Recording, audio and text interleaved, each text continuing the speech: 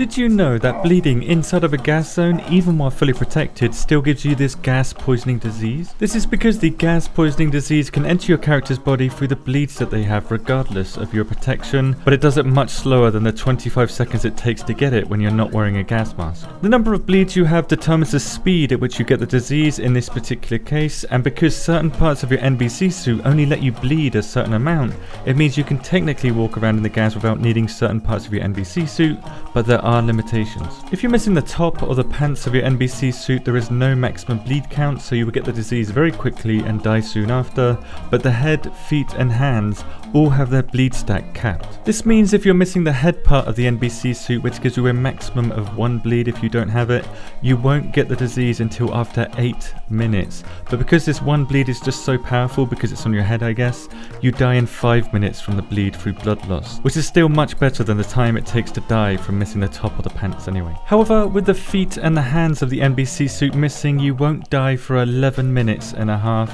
but you will get the disease in 3 minutes and 30 seconds. This is because, like I said earlier, the more bleeds you have in the gas zone, the faster you get the disease. With the feet missing or the hands missing, you get 2 bleeds maximum, and because these bleeds happen every 15 seconds, there's no chance you're going to patch them up. Regardless, if you're missing the boots or the gloves of the NBC suit, because finding all the pieces is going to be difficult, you can roam around in the gas carefree for 3.5 minutes, or if you have a pox injector, 11.5 minutes of freedom.